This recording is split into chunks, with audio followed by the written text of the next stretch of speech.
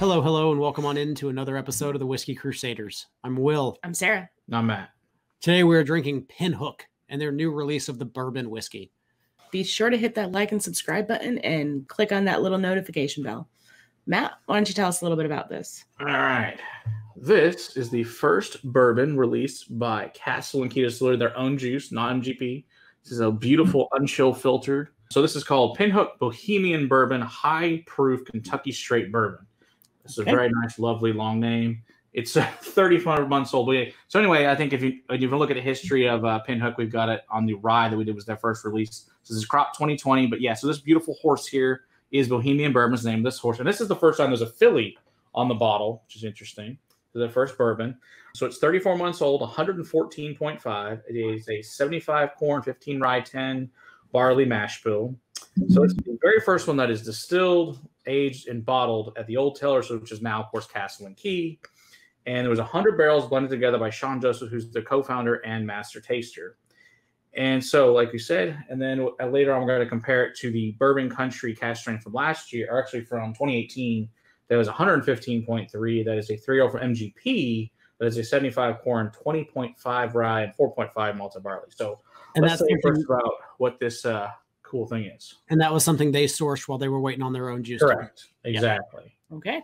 So we want to see how it goes. So this is their first juice. Very first bourbon released by Cask and Key Distillery. So this is the first bourbon to actually be released from the Old Taylor Distillery in almost 60 years. Wow. Which is pretty cool. So very, very cool. So what did you say the proof is on this one? 114.5. It's not there on the nose. No, it's not, which is scary. Yeah, that could be very scary. Smells like a bottled in bond. Yeah, it if that even. Yeah. I mean, you can go deep in that glass and it just does not burn. Before we get too far ahead of ourselves, if you need a little bit more information on Pinhook, we will link that video at the end for the video we did on Ride On, their first rye release. Mm-hmm. Correct. It's got a lot of cinnamon. Mm-hmm. Mm-hmm. Some brown sugar in there. Yeah, classic bourbon notes for sure. Very We're playing much so. in those that same territory where we got that vanilla, caramel, baking spices. Yeah, cinnamon seems to be more prevalent. It does. It definitely pops out of the glass the most. Yeah, I got some like tangerine. Yeah. Ooh. Nutmeg, some like lemon squares of powdered sugar on top, and then, like you said, the uncooked dough with your typical vanilla caramel. A little bit anise. Slight sweet citrus. Yeah, it's like a cinnamon orange. Exactly. Right. Cinnamon oranges. Or those oranges that the gummy ones that are covered in sugar. Mm-hmm. Ooh, I like those. Those are tasty. Yeah, they are. Ooh, we should do an episode talking about those. That'd be fun. William won't eat them. Oh, that's right. You don't like sugar. I don't like gummy products either. That's you don't like gummy bears or anything like that? Funky. Mm-mm. I like them. They're tasty. We need to do candy and whiskey night. Can get down with chocolate and whiskey night. We can do that too.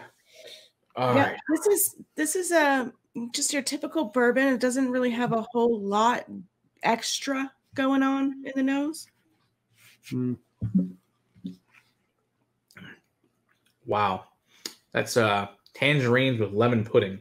It really is. It's got that citrus on the nose or on the palate as well. It does have that cinnamon right up front. Yeah. Good time. Again, the proof isn't overpowering on just the initial taste itself, but it is finishing. It's got a long finish and it's kind of swelling. Yeah. A lot of caramel coming up from the inside. Kentucky hug. Yeah, it definitely has that. It definitely warms you up. The initial part, you don't get it, and then it really warms you up on that finish. Lots of caramel, vanilla, oak. Same thing, that lemon square with that powdered sugar. It's really chewy. I like the note of the orange, and there's a citrus dominance to this, and it's almost down that path of where it gets almost tart. Yeah, but not quite. Not like it doesn't make it sour. Oh. Not like sour candies or that kind of, but just just down that path. Sweet tart. Yeah, orange. Yeah, it's also got this like floral component, but also it's got like trail mix, like dried papaya and dried pineapple and almonds in it too. Yeah, pretty damn tasty. Fruit sweetness. Yeah, that's pretty good. I like that. That's good. Yeah, this one, I guess their initial release is $50. Yeah, I really like that. That's quite good for 114 barrel proof. I mean, It's not first release of their bourbon. Yeah. Right. I mean, they did a good job for their first release. They did a damn good job. Interested to see what's going to be coming out. Mm-hmm. Oh. Water didn't do nothing. Water subsides all the flavors. Everything kind of shrinks. Everything kind of dials down. I prefer that without the drop. Okay. Well, let's compare the Pinhook MGP version to it then and see what we think. And so we're just going to give you a comparison. We'll give you a full review of this MGP one at some point in time. But we just want to compare to see how the juice compares to what they were sourcing to what they own. All right. Are you getting a nose? I'm getting a slight nose. It's a little leathery. Yeah. I'm having to spin the glass in order to get vapors to pop out, even at 100 and what was that? 115.3.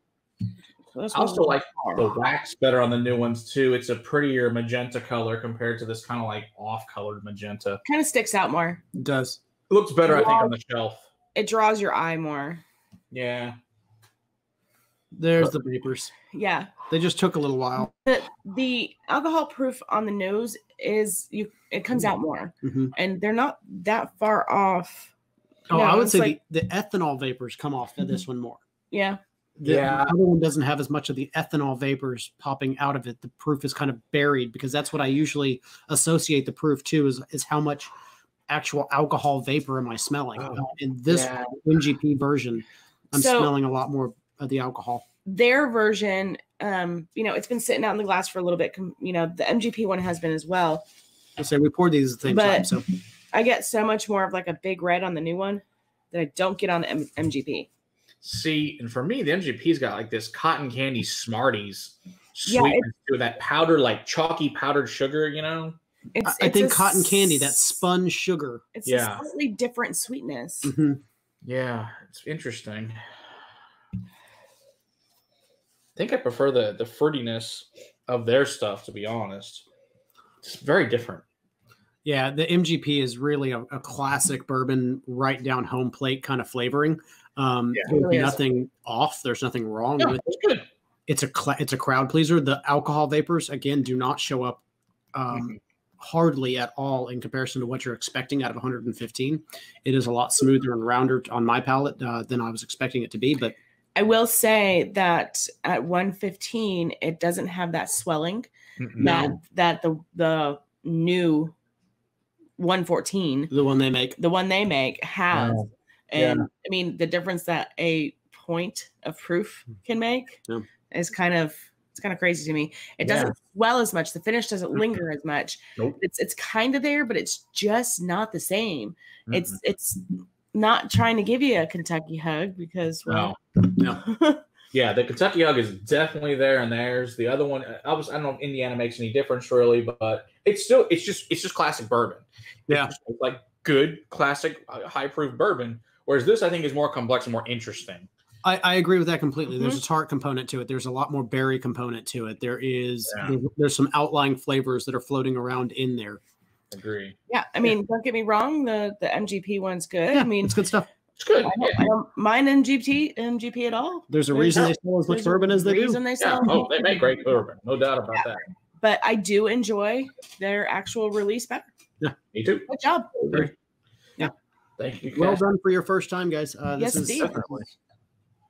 This is a little young. I still feel like this could definitely use with some age. Oh yeah, another year on this is going to be even better, right? But really good. For what it is really, really lovely. Yeah, absolutely. I really enjoy the hell out of this. I think they did a great job. So looking forward to the things they do with older whiskeys for sure. This is at 34 months, not even 3 years old. Should be pretty impressive once they get to 4. Yeah, 5, 6. What else comes out of that? Yep. All right. And don't forget to hit that like and subscribe button, and be sure to turn on the notifications. And until next time, keep on crusading. Better whiskey in your glass. Cheers. Definitely finishing off with their new stuff. Tastes better.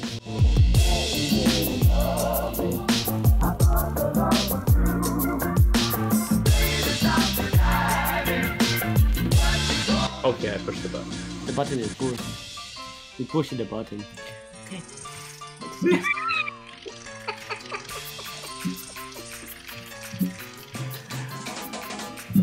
2.